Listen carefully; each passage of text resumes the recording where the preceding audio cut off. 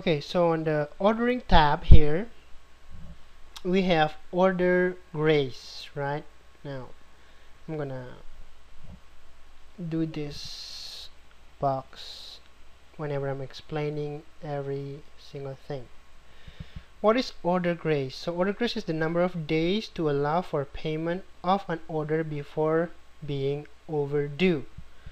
So for example, if you set it to 3 days and the client purchased it today, so we are giving the client 3 days for him or her to make the payment. So the invoice is not overdue, not after the 3 days of grace period we set here. If we set it 3, now the number of days is 0, so we don't giving them any grace to make a payment. So I recommend just leave it as it is. Okay, but that's that. So what it comes in the end is when clients are not paying their payment. Usually when you want to put a fine, like a 10% fine, then this will come into a role, the grace period. If you're not like fining people or clients for late payment, so don't even bother setting that. It doesn't really matter, right? So the second part is the order form template. So I recommend you to use the default, which is Web 2.0 card. That's the best way. So let's use that for your business, and I'm going to use this for mine as well.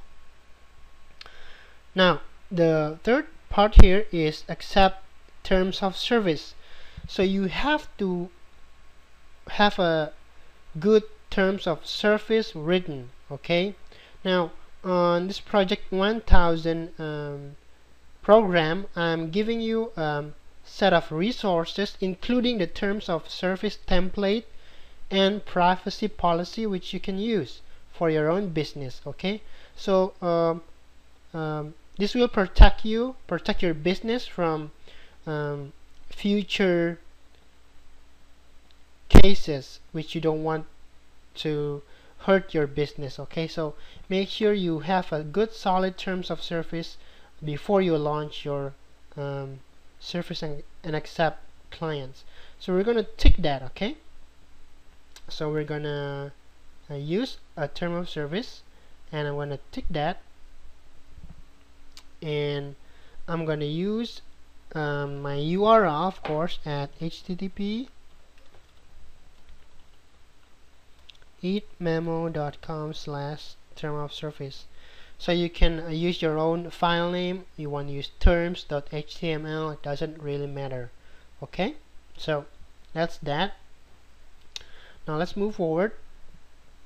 I'm going to use for the auto redirect on checkout here, because I'm going to recommend, and I'm going to use myself, I'm going to use PayPal for my clients to make payments. So I want it to automatically forward the user to the payment gateway.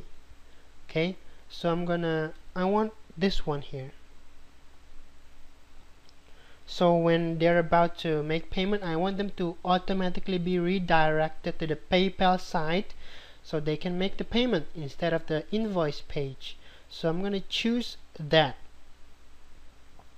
Okay, I'm going to choose this one here. And okay, let's move forward to the next part. Allow notes on checkout. Sure, we can allow notes on checkout. So if the client wants to pass on notes on the order form, for example, whatever they want to send a message to you, they can type it in. So leave that checked. Monthly pricing breakdown. What is this? Let me explain it to you. Now, tick this box to enable monthly pricing breakdown for recurring terms on the order form. So for example, you have set up 3 hosting plans, right? And you decide to have different monthly payment and annual payment. So if you choose to tick this box, your clients will see the monthly pricing breakdown for the annual payment. For example, you choose $60 a year for one of your hosting plan. If you tick this box, it'll show the client on your sign up form, it'll show like $5 a month. If you don't tick this box, it'll only show you $60 per year. So they have to figure it out themselves. So it's up to you, but I always want to make things clear for our customers or our clients. So let's not make things vague, okay? Let's make things clear. So I'm gonna use, and I'm gonna tick this, okay? I'm gonna enable it.